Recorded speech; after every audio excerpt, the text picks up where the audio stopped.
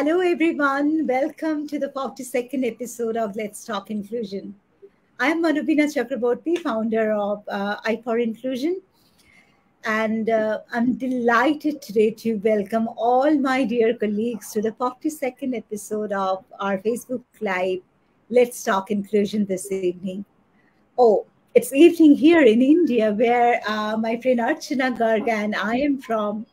But morning in the US, where my friends Therese Bosshardt and Enid Webb are from, and afternoon in the UK and in Nigeria, respectively, where my friends Tiffany James, Lola Aneke, and Blessing Ingaype are from. Hello, friends. Welcome back to Let's Talk Inclusion. Thank you. Before we formally begin, if you all could say something about yourselves to our viewers. Tiffany, please. Hi, I'm Tiffany James. I am the Vice President of NESI, and I also work with a charity called the Dyslexia Trust, which is really my passion.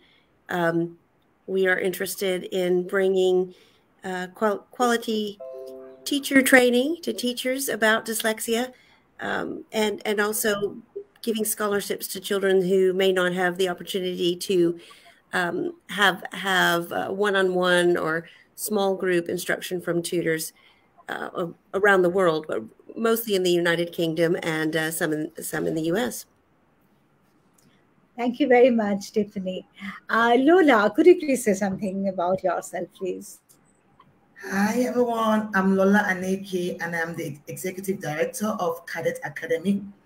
Cadet Academy is an acronym for Comprehensive Autism and Related Disabilities Education and Training Academy. So that's Cadet Academy. And I'm also the founder of the nonprofit organization known as the Dewdrops Community Center for Special Needs. And what we do at both organizations is to provide educational support for children living with different disabilities under the Individuals with Disability Education Act in the US. So when you talk about children with dyslexia, Down syndrome, autism, emotional disturbances, we provide educational support for these children. We train teachers and also the parents to be able to support these children academically. Thank you. Thank you very much, Lola. Therese, could you please say something about yourself now? Sure. I'm Therese Bosshardt, and I am president of Empowering Steps. And what I do is help schools and parents and teachers learn about stress, emotions, and how to balance that to have their best life. And I believe that everybody can have a chance and they have a choice and they all have abilities. We just have to help them bring it out. Very true. Very true. Thank you very much, Therese. Enid? Hello. Hi, I'm Enid. I'm from Silver Linings Education Services. And I also work very closely with Therese Bosshardt. We have developed what we call the Optimal Performance Blueprint, which we are very passionate about teaching about as well, for understanding that kids need to be at their optimal performance to learn. So I work with kids and parents and advocates and around the country. And I'm so blessed to be able to work with so many wonderful colleagues and collaborate. So happy to be here today. Thank you. Thank you so much, Enid. Thank you for making it in the early morning. And Blessing, could you please say something about yourself now? Hi, everyone. My name is Blessing Ingaype, and I am a dyslexia educator. I'm very passionate about teaching children with dyslexia and helping people acquire the basic skills that they need in helping these kids in school. And this led to me founding the organization called Dyslexia Help Africa, where we offer intervention for children with dyslexia. We create dyslexia awareness, and we help to empower educators, especially here in Nigeria, to get the necessary skills that they need to teach those children. I'm excited to be here. Thank you, Blessing. And Archana has a very bad throat today. Archana, would you like to say something, or do you want me to say something about you? Okay. Archana is a rehabilitation psychologist affiliated with the Rehabilitation Council of India. And she has been a practitioner working hands-on with students of diverse abilities for over 1.5 decades now. Right, Archana? And she is basically working for the vocational rehabilitation of neurodivergent children and young persons. So thank you very much, my dear friends. Now I'm sure our viewers are eagerly waiting for our discussion to begin. The importance of alternative pathways in education is our topic today. What do we mean by alternative pathways? Alternative pathways are any learning activities which occur both inside and outside of the scope of a formal education. If I put it in a simpler language, in the context of students with special educational needs, we can say that when a child or a young person is unable to access mainstream school for reasons including school exclusion, behavioral issues, or illness, education outside of school can help. And this can be called alternative pathways. Now, my question to my esteemed colleagues here is should getting an academic qualification be the only goal in the life of a child who has a special or an additional educational need? What is your opinion, Tiffany? Well, I think quality of life is not necessarily determined by qualifications. And so while qualifications may be the goal and may be intrinsically important to some individuals, for others it may not. And it really is dependent upon the child and the family and the individual. So I would say no. Yeah, and okay, I do believe that too. And what is your opinion, Enid? Enid, what do you think about it? Well, you brought up an interesting point when I was speaking to you earlier, because I didn't realize even thinking of tutoring as an alternate pathway.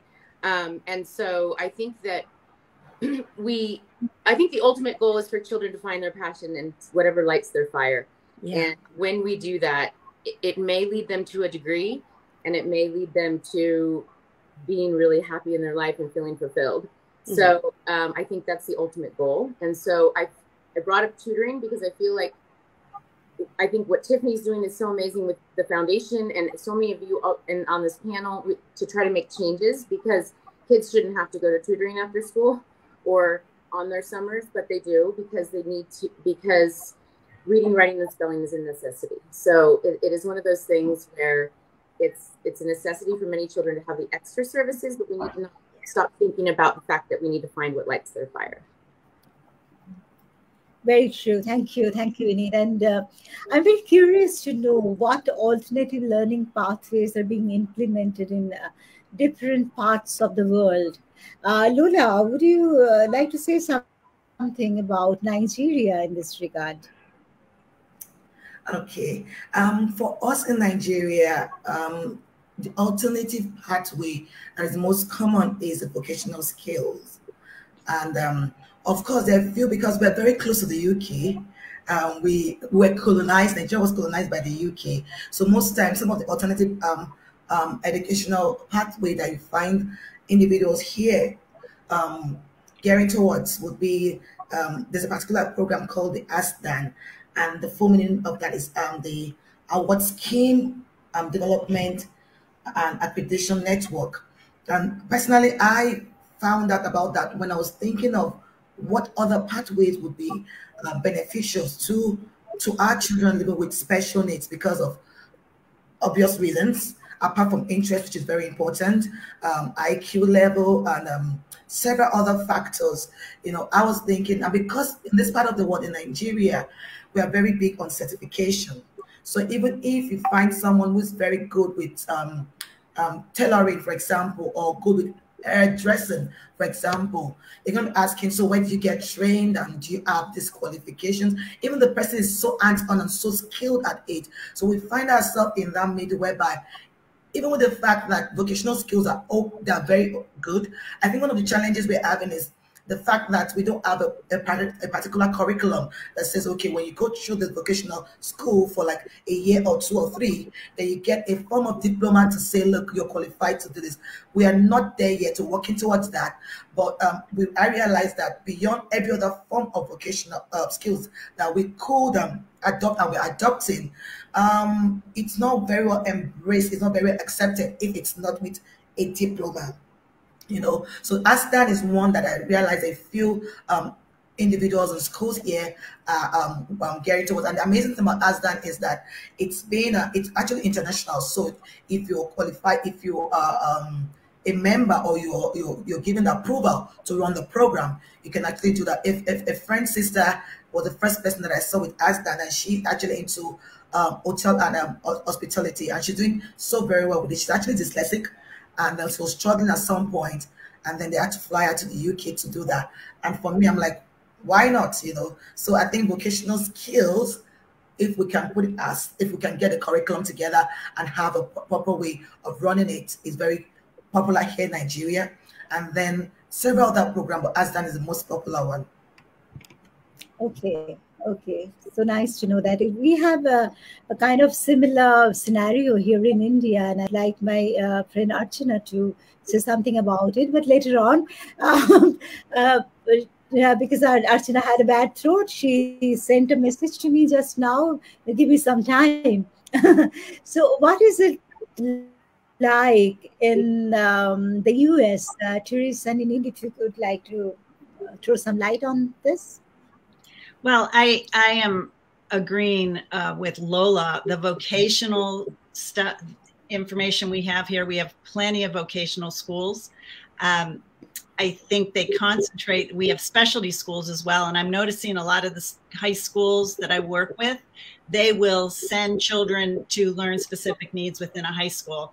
And the whole district might have 4 high schools, and one will be primarily for math and science, and another one will be for gifted, and another one will be for, you know, a different group. So it's quite lovely that we do service those needs. Also, the monies here sometimes for education will go to those different programs if they can prove to be worthy. So it's definitely helpful. I think also Enid might have some more input on legislature and really causing the schools to take a look at these items and making sure that we meet these children's needs, because we're all different, whether it's, you know, a very academic person or someone that is neurodiverse and maybe has an aptitude in another area. We need to meet those needs. We can't just keep education going the way it's been for 50 years because we're just not there anymore. We don't, it won't serve the children's needs, and then it won't help them become adults that can be functioning in society, you know, sure. So. Yeah. And I wanted to say one thing about what Therese is saying is it's a spectrum from what Lola said to what Therese said, in that what Therese is explaining is the perfect scenario, which does happen in certain places in the United States. But there's still, I'm amazed. I worked with a student the other day, and she said, I really want to do law, but I don't want to take the bar, go through law school. And I said, did you know there's a thing called a paralegal? She's like, no. So it was interesting because we don't help these students find those things that maybe they could be good at. And Lola brought up a really interesting point, because I used to walk into 3rd grade classes and say, that's going to be your hairdresser, that's going to be your mechanic, that's going to be your, you know, your builder, that's going to be your, you can tell at 3rd grade where maybe their, you know, where they maybe, you know, their interests lie. And I feel like at 3rd grade, we could be working on helping them, you know, find their place and helping them find their alternate pathways, but we're not doing that. I think that's a weakness across education. I don't think we're helping children realize that there are alternate pathways and that finding their alternate pathway. And so even at our high schools, I have high school students, and I'm blown away that they don't get support in finding their career path. that I would think that they did like I did when I was in school. So it's definitely what Therese describes is there. It's the ideal, but we have that spectrum. Thank you. I have something in the comment section. My friend Shripriya, who is based in London and an inclusion expert, has written something. Instead of calling it alternative pathway, can we not call it parallel pathway?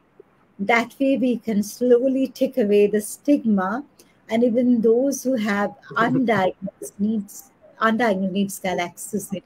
It's very, very... I agree. 100% agree. Yeah. So do I.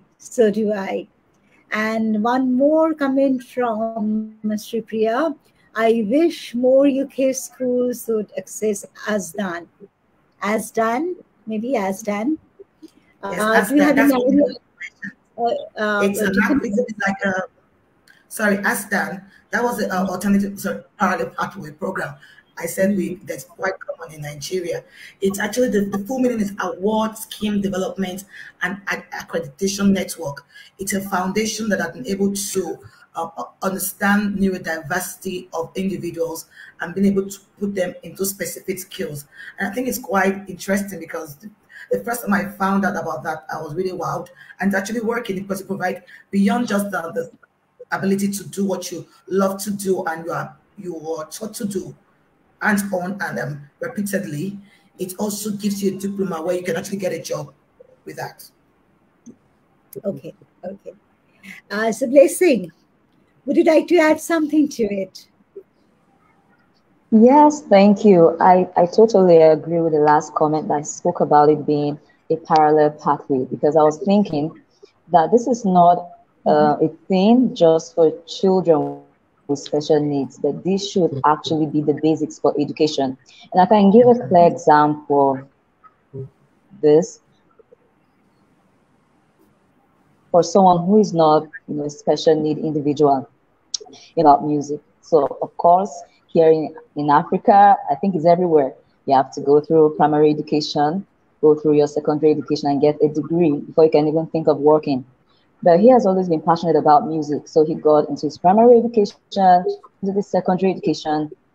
But while he was getting into the tertiary institution, he was expecting that he'll get to learn about just music. But then you have to learn what we call the GST courses, other courses that don't have to do with music. And he did so bad with those courses that he had to leave school.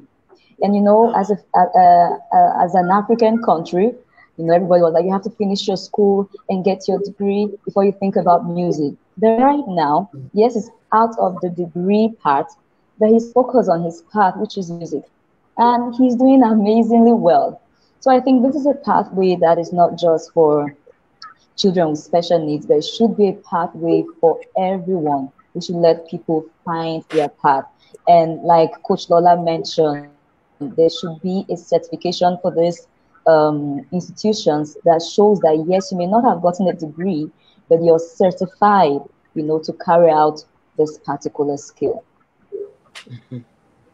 Okay. Thank you, Blessing. Now, when Shripriya was talking about stigma, something came in my mind, and because Therese is working for emotional self-regulation. Therese, my question to you is, how would you guide parents and of course students who might opt for this alternative, or we should say parallel pathways, because of school exclusion? Well, I think, Tiffany had mentioned someone in the beginning, and we really need to find out the child's goals. What are the child's goals? And we really need to focus on finding out their triggers and their trauma, because a child cannot learn if they have something called cortical inhibition. And that comes in when they get very nervous or upset because someone's making them read and they don't feel they can read. Or from a life experience at 5 years old when someone told them they were no good. You can't behave, you can't sit down, you can't whatever. And so this sits in their head, and it causes it causes emotional distress, and that shuts down their system. So we need to teach them how to be flexible. We need to teach all the teachers, the counselors, on how to calm this particular emotional part down, so that these children at that point are ready to learn and they can retrieve information from the brain. The cortical inhibition actually does not allow them to pull information that they've just learned. So you can sit there and we've been told over and over that these children can't remember anything. Well, the reason they can is they're in a panic, and they cannot get to that information, even though they know it. And everybody has a threshold. I'm not very good at remembering math numbers, and everybody, and like Blessing mentioned, everybody has a different pathway, and we're all individuals. And I think we really need to recognize that. But once you teach an individual how to calm down that emotion, they can sync up with their brain, and then they can move forward. I've seen it. I've been doing it 20 years. It's amazing. And it's been actually put into many schools here. So just teaching that to everybody, so everybody knows how to calm a situation down instead of making it crazy. And then you have cortical inhibition and you cannot retrieve information. So and I think the alternative pathways show these children, yes, there's a different way. And you're not different in that you can succeed just as anyone else. But it needs to be the child's goals, not the parents' goals. And I think that's very important. And as somebody else mentioned, we need, Lola, hairdressers, we need mechanics. Who's going to fix our cars? We need, this is a functioning society needs all of these people. And we need to give them the confidence to say, yes, this is a great thing to do. And thank you for doing that. Yeah, very true. So these are very small things, but often ignored. And right. I love your inputs, Therese, and I have always benefited from your inputs. Thank you very much. You're welcome. And what role does the legislation play in different countries? We can start with the US in different states. Are you both from the same state? No. No. In India. So what are the roles of the different states legislation? I would say there's not really any that supports parallel pathways, as in terms of what we're talking about, supporting kids at an early age. Therese brings up the fact that we should follow children's goals. However, children don't even know what's out there to be a goal. So I feel like, one of my colleagues said, do you remember when we used to have career day in high school, when they would bring all the careers and we could go and talk to all the people and decide what we wanted to do? And I said, no, that sounds brilliant. We should always do that. But if we did that in 3rd grade and help these kids sort of start to find their passion and find their interests and find what, they're interested in, I think that would be, and I think it's interesting that you bring up legislation, Manobina, because I think this is something we don't talk about. We don't talk about parallel pathways very often, not in the US. We don't. We really do push kids to go through school and, you're going to graduate and you're going to go to college. We don't talk about the trades. We really don't. So it's something that I feel is extremely lacking in our country in terms of we are, real big on reading, writing, and spelling and math and history and that, but we have taken music and art and, PE and the things that are going to help children find their passions pretty much out of schools. So I would say that if legislation were to, this is something is great to talk about because we need legislation in these areas. And I would say bring back art, music, and PE and the things that are going to help people, find what they're interested in. Because what Therese talks about is that when they're in cortical inhibition and they're feeling that they can't do anything right, they need to find something they can do right. And if they can find something they can do right, that can put them in a state of cortical facilitation. I can take kids sometimes who are completely breaking down during the reading, writing, and spelling, and we color or we draw for a minute. And we bring them back into that cortical facilitation. And then all of a sudden they feel like it's something they're good at, or some kids hate drawing. We're not going to do that. We're going to find that thing that they're passionate about and try to bring that in so that they can feel good about something and have that cortical facilitation that Therese talks about. So without feeling good about yourself and feeling good about something, it's really, all you have is that looping thought of, I can't do it. I can't do it. I can't do anything right. And you know, we're running a clinical research study, and we take a negativity self-esteem rating scale at the beginning. And it is so sad. These kids have really high home self-esteem and really low school self-esteem. But if they have high self-esteem because mom and dad are like, you can do it, you're doing it. Oh, you're really good at that, and you're really good at that. And they go to school and they're not good at anything. So I would say, bring back the things that allow kids to shine in different areas than reading, writing, and math and all the academics. Well, in the creative parts of, I mean, math is directly related to music. I mean, you know, that is just a different perspective, right? So you learn math through music rather than doing math on a board. We have to learn to show different perspective and different ways of learning for each individual. Mm-hmm. Yeah, and they have tax money and stuff that they are putting in Arizona into alternative pathways. So it is helpful. Okay. Well, that's good here. And I'm not saying there isn't legislation. There probably is. I don't know about it, and I deal a lot with the educational laws here. So I'm saying there are probably some states that are, like Therese said, they're coming up with funding for it. But as a country, we're lacking tremendously in this area. Yep, 100%. Mm-hmm. Yeah, thank you very much for your inputs. Now, Tiffany, you have worked both in the US as in the UK. What would you like to say about this? What is your opinion about it? Well, I do see there's quite a difference in the educational systems between the UK and the US. And one thing I think the UK does well is children tend to specialize in areas that are of interest to them quite young. And by the time they are about 14, you know, they've already narrowed it down to the subjects that are most of interest to them. Now, I'm not going to say that all the children have sufficient reading skills, because that part is still lacking.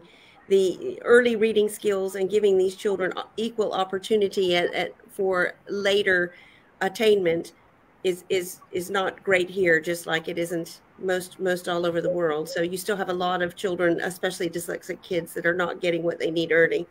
But later, I do think the UK does a better job of narrowing down the focus. So these kids, if they go at 16, they can go on to what we call college, and they can study hairdressing or building or some other trade or something else that might be of interest to them, or they can study for their A levels in preparation for going to university later.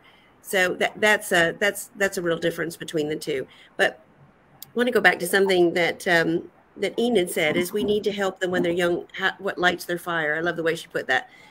That is absolutely the truth. And to me, that's tutoring 101. When these kids come in, they are defeated. Their self-esteem has been crushed, and we need to help them find. Some of them already know, and just don't put any value on these other things, because they've been taught to believe, well, reading in school is the only thing that's important.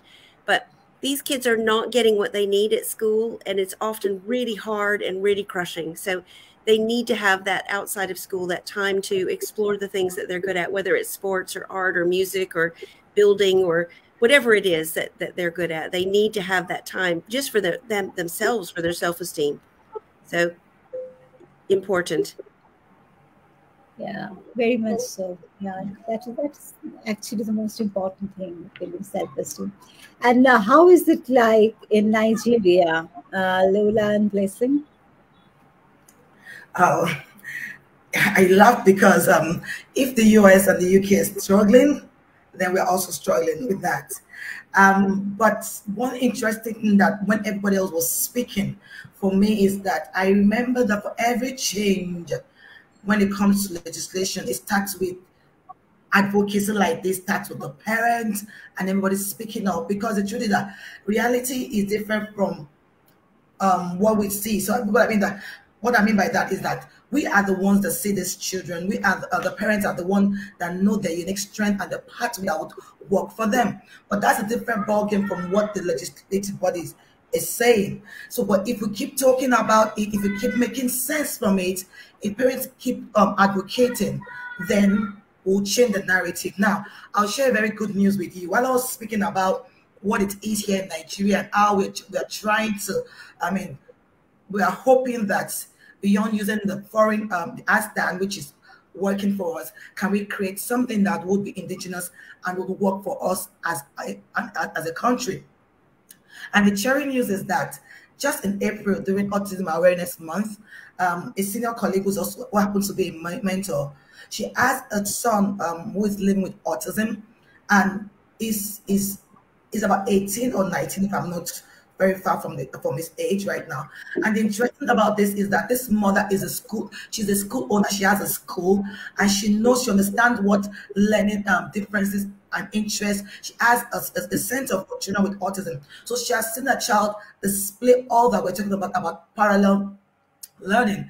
And what she took it upon herself to set up a school which she had named the Learning Innovation Academy. And for me, that's a great movement. And then what did she do about that? She understands the place of, we having a certificate and how people will be stigmatized or looked down upon if you don't have something to show that I may not have gone through the regular tertiary institution, but then I'm good with music. And the amazing thing about our son is when she realized that he was very good with music, she got him a music coach. And by the time he was 18, he has his own band that he leads. So they have the guitarist, they have his manager, and then every time that every festive season is fully booked. When I mean fully booked, he has, so they call him up, it's engaged for jams, I know, and he does it so well and effortlessly. Like you'll be amazed as how he plays the keyboard.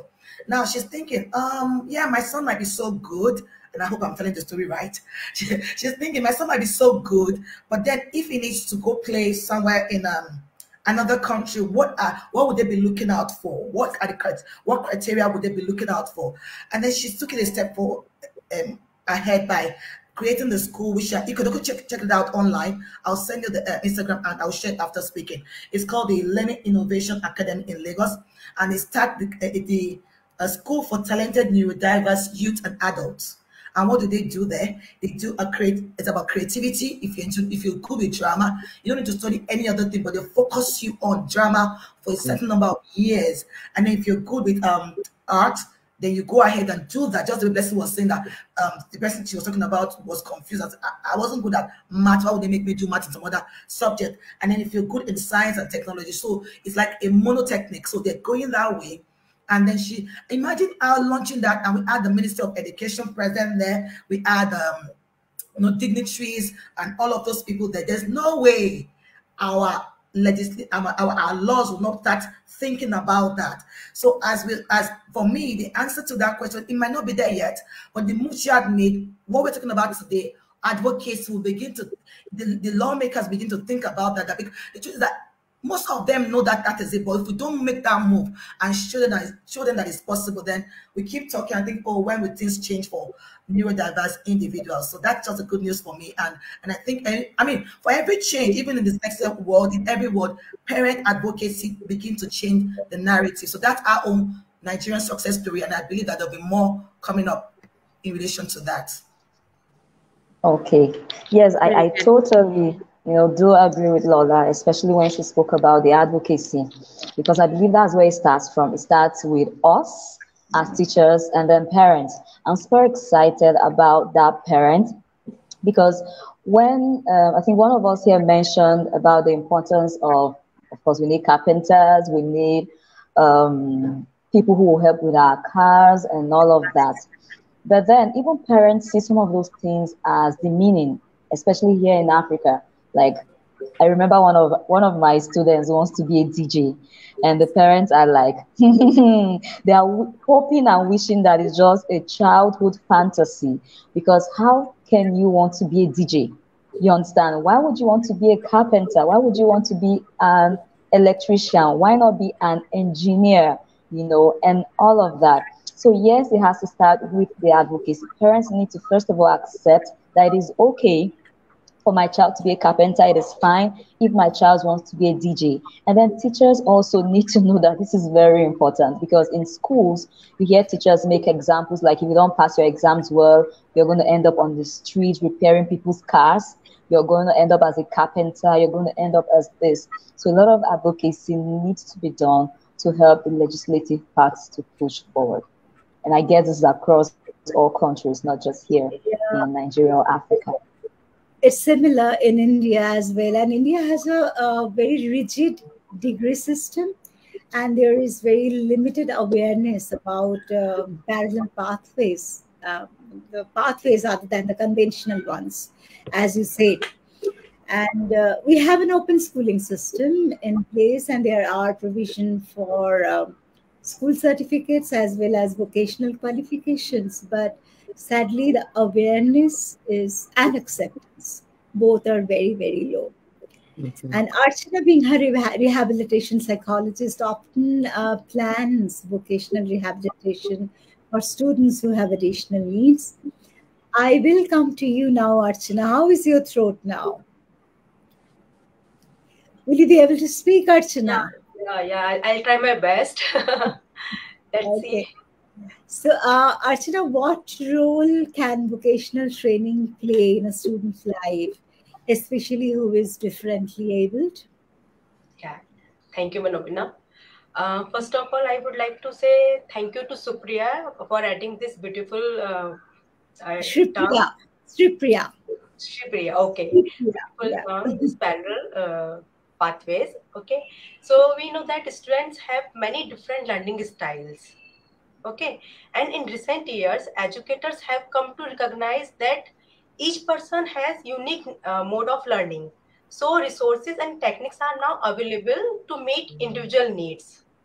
So although some people find it easy to learn through traditional teaching methods, and others require strategies and techniques which are more closely suitable to their unique learning styles. If the needs of the students are to be met, and if they are to become a productive member of the society, then priorities must shift from content-centered programs to student-centered programs, right? So emphasis must be placed on students' strengths, students' choices, their aptitudes, and programming should be designed to meet the students' needs, not the needs of the school or any particular system. So when we talk about the vocational education, then basically special school programs will emphasis on basic developmental skills, communication skills, and adaptive behavior. But vocational training involves teaching people to acquire a particular skill which is designed to prepare them for a particular occupation. Okay, so persons with difficulties, employment is considered as a vital step towards their rehabilitation and empowerment, in that it provides a sense of belongingness and sense of independence, and it increases their social inclusion also, as we know, and overall well-being. So in traditional education, the main focus is on teaching and learning of theoretical materials. But in vocational education, focus is on learning and teaching of practical knowledge, and vocational education also makes the person job ready. That is my opinion. I love that. Yeah, thank you. Thank you very much, Archana. And there is a question by one of our senior colleagues, Mrs. Vijaya Prakash. She's a very well-known inclusion expert in Mumbai. Are the alternative parallel pathways introduced to all children in the mainstream schools? Or do kids give up academics and choose the alternative or parallel pathway? I think she's talking about vocational trainings here. So what is your opinion, friends? Yeah, Enid, please.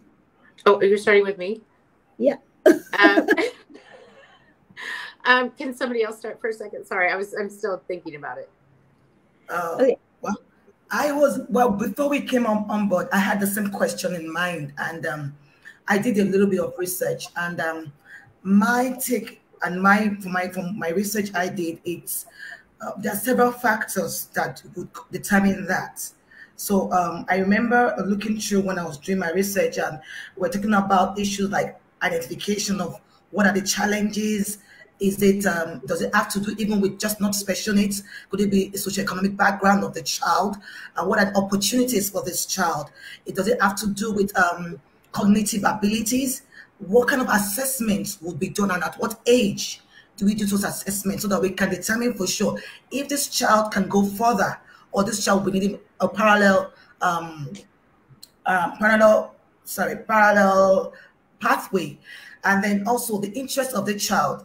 You know, I'll give an example, and I'm not saying, and also based on what Tiffany was saying about reading proficiency and reading skills, and where, you know, where. So, for example, my daughter, well, in fact, I was doing a research saying, look, is gymnastics an alternative or parallel pathway? Because my daughter is so in love with gymnastics, and she knows the days. She'll ask you, I have to wiggle my way out if I'm not up to it. It's like I'm committing a crime if I don't take her for a practice. And she loves. It's like when she's there, it's like you put her in, like when you put a fish in water, and she stops. She doesn't. My daughter doesn't stop at gymnastics when it has ended. She stops when and they all know when she's ready to stop. So I'm thinking, she's good academically also. And I'm thinking, I want her to follow, because this is who she is naturally, you know. And that for me also answers that question. It's about we understanding where and when, and identifying the strength of this child. And like I was mentioning what Tiffany said earlier on about, so at what point, even if the child has got some form of learning challenges, at what point do we say this child is proficient enough? For example, trade schools are also vocational schools. What skills would they be requiring? At what age do we determine when to introduce it and when to have an assessment to say, okay, this is the way to go right now, and this alpha? Because of course we want to avoid frustration, we want to avoid them struggling and, you know, getting confused. And at the same time, also fighting the battle of stigmatization of, oh, you're going to be an automobile engineer. Sounds very highly placed, but a roadside mechanic or a carpenter, you know. But dignity in all that we're saying, and helping them celebrate whatever they find useful or they find themselves enjoy doing. So I don't think there's an answer to that, but we need to find the balance. That's my own take, and that's the question now. That's where I find myself with my child. And okay. sorry, I was going to say I was ready to share. But I'm sorry, I just wanted to share something really quick. I had a total moment of cortical inhibition right there, and that's why I wanted to share. Sorry, just in that moment, because with my dyslexia, I was trying to process the question as Manobina was reading it, and I couldn't process it in that moment. So I just want to share, because here I'm on this panel, and I'm, you know, I really just had a moment of with my dyslexia and the cortical inhibition, and I'm able to bring myself right back and be very enthralled in Lola's answer and get myself right back and be able to process it. So I just wanted to share that real quick, that I was having that moment, as our kids do all day long. And I'd like to make a comment. Thanks quick. for sharing. Lola, that example that you gave is perfect, because it's very important. Here, sometimes they've taken out gym, we call gym or physical education. And these children sit there all day, just you and I, it's the same thing. And we get this adrenaline and this cortisol, and it raises in our system.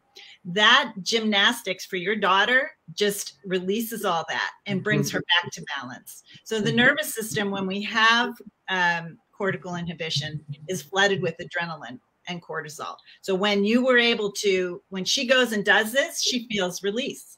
And so any kind of sports, I know oftentimes we'll get kids, and I'm sure Tiffany can speak to this, and I know Enid does, but if they're just sitting there not paying attention, if they get up and run around the room and sit back down, or Enid mentioned coloring, and I think everyone here is experienced with that we have just, and that's the physical body trying to normalize and balance something that's gone a little bit off. That's all it is.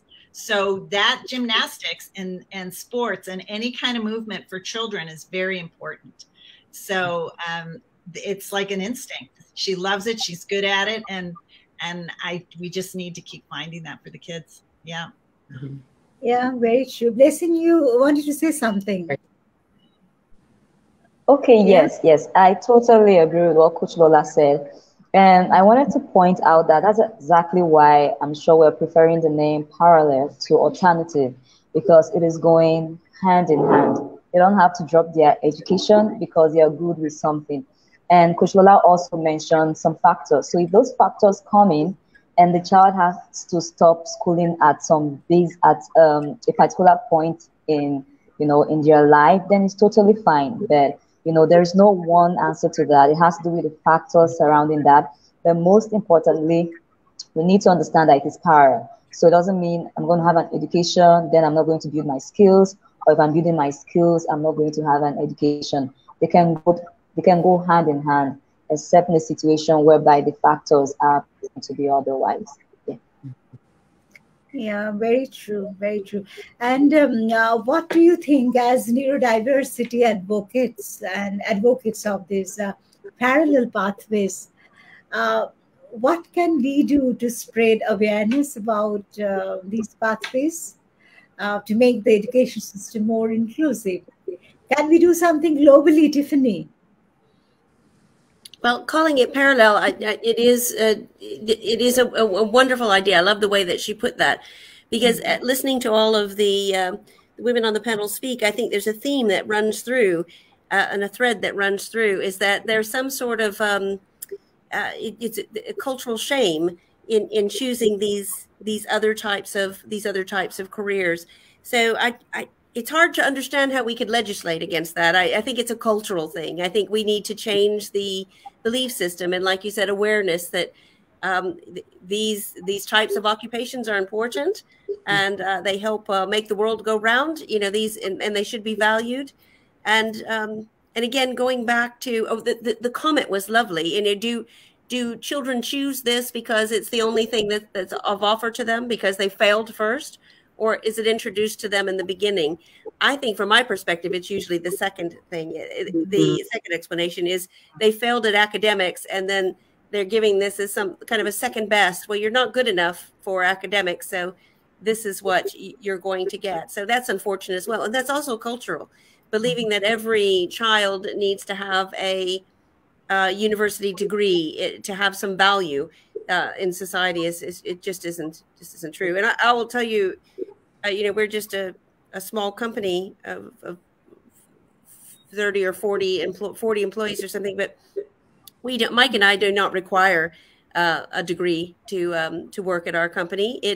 We're looking for skills, and we're looking for passion, and we're looking for a willingness and interest in learning. And they can have a degree or don't have a degree. And just anecdotally, we haven't seen a difference in the quality of work or the quality of the individual from those who have degrees and those that don't. And sometimes they come to us with English degrees, even master's degrees in English, and they can't write anyway. So we have to retrain them in some of the basics. So it's not a requirement for us. It never has been, and it never will be as long as we're at the helm of this company. We're looking for something else.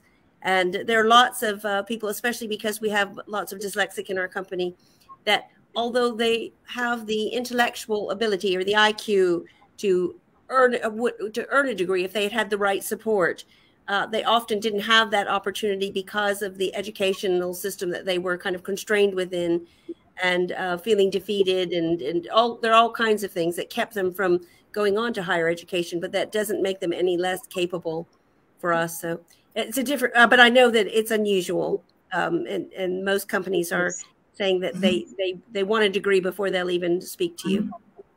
Right, and I think.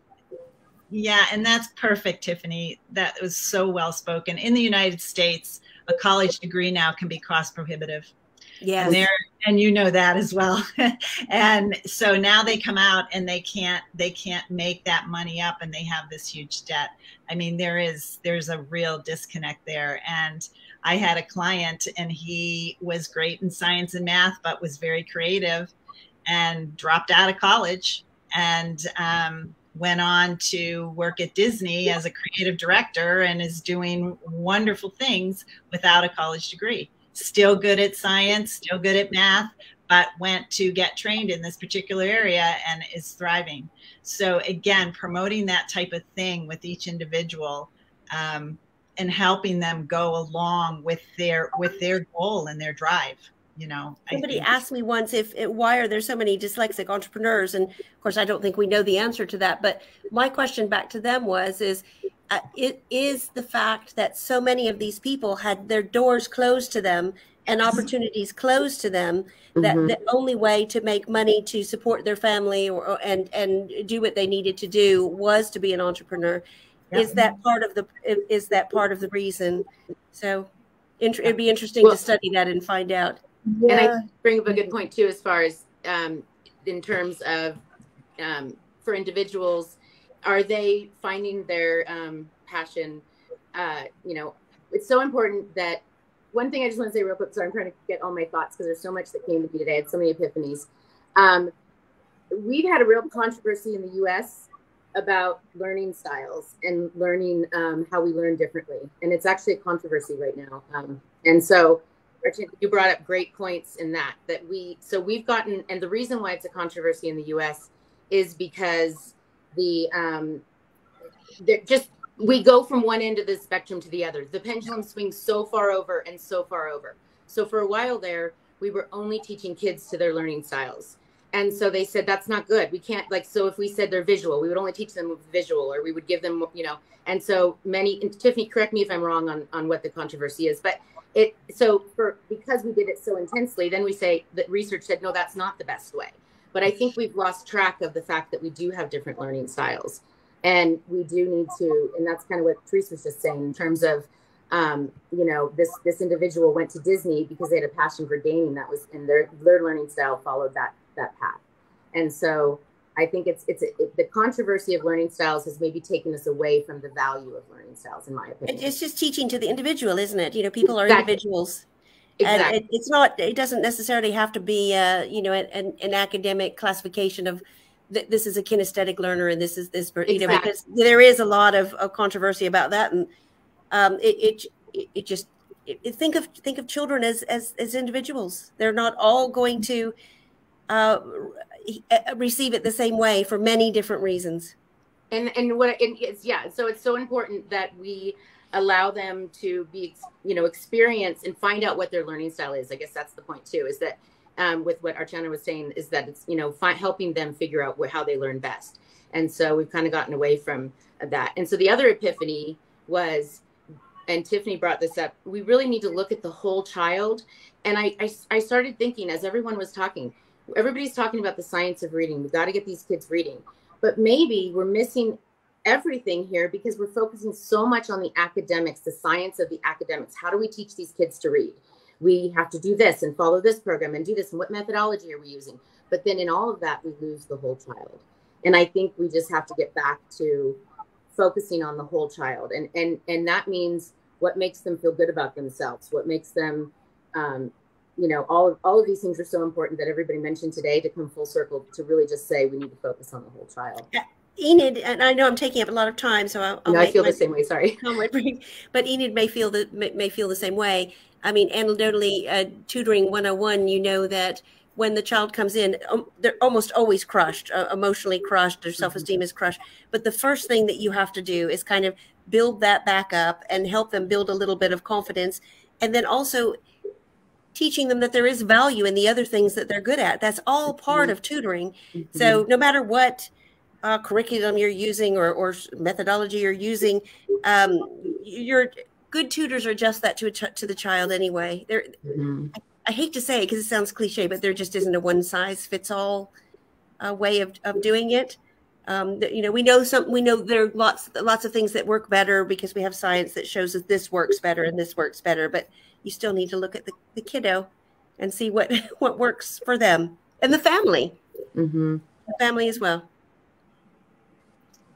Thank you very much. And Mrs. Vijay Prakash has sent one more comment. It's for you, Tiffany. All the different schools, mainstream, vocational, sports and arts and so on, have to collaborate effectively for the sake of children. Sure. I agree with that completely. Yeah, I think it just goes back to saying that again. It's not one size fits all, is it? We're not every child is destined or should be. We shouldn't be turning out just a whole classroom full of accountants. You know, we need some accountants, but we also need some artists, and we need some builders, and we need some sports people, and we need people good at all kinds of things. It's different. Yeah. Yeah. Thank you very much. I think, Please carry on. We should start pre-vocational training at early age, actually, so that we can know the strength and the interest of the child, so that we can work on that. Apart from academics, we should work on pre-vocational training also. Yeah. Okay. Yeah. Very true, because Archana is working on all this. Archana provides rather plans, life skills, and pre-vocational trainings from the primary school age actually. So she knows this better, right, Archana? Much better than me. So thank you very much, ladies, for coming to this talk show. Let's Talk Inclusion today. And as I was saying earlier, we have completed 2 years in I for Inclusion. And for viewers, all of us are the founding members of I for Inclusion. And without the help of this gorgeous colleagues of mine, I couldn't have done anything. And Let's Talk Inclusion would have been a dream for me. And thank you very much for this. So before we wind up today, your concluding comments, all of you. Let's start with the youngest one, Blessing.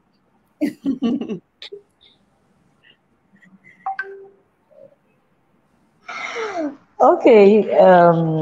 First, I want to say congratulations to all of us. We're 2 years. Yeah. And then I think the next thing after now is to implement everything we've just said here. For those listening to us, in what areas can you implement it in your community? And then to all of us here too, which I believe we're already doing in various platforms. All right. Thank you. Thank you. Thank you, Archana. Would like to say something, or bad throat? No, I'll say. I would like to say thank you to you, Manobina, for providing this platform for all of us. And I'm learning a lot from all these beautiful ladies. Thank you. Thank you so much, all of you. Thank you. Thanks a lot. And I still remember first I contacted Tiffany and asked for her help. And Tiffany then put me in contact with Enid first, and then Therese, and then Blessing, and then Lola. And finally, I approached you, and we joined hands together to create this global platform. And we are, yes, still running the show strong with our heads high, right? And thank you very much for all of you for all this. Tiffany, thanks a lot. Would you like to say something? I just want to say thank you for creating this global platform and educating the world. You're doing a great service for children and families globally. So thank you. Thank you. Yeah, I need.